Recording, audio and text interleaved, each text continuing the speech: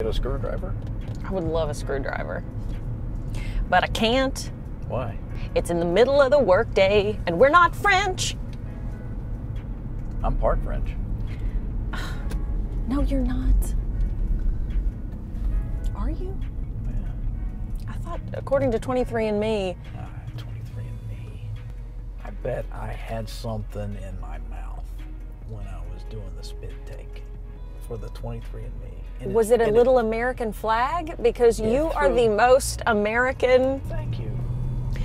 God bless. I do. I am an American. I epitomize greatness. Thank you. I'm glad you said that.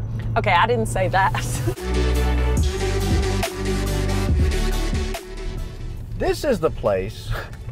Right there. There it is. Remember my story. Okay.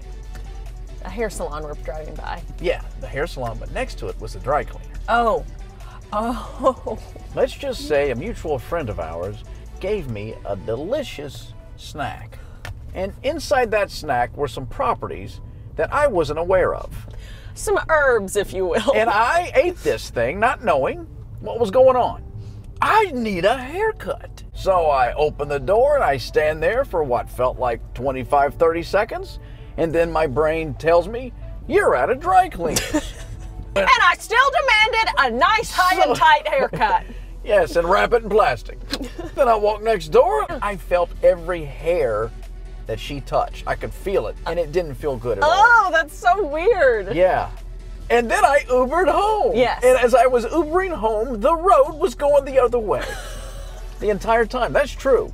I was like, we're never getting there. We're never getting there because the road is going that way. And we're trying. And I need to go this way. That's absolutely a true story.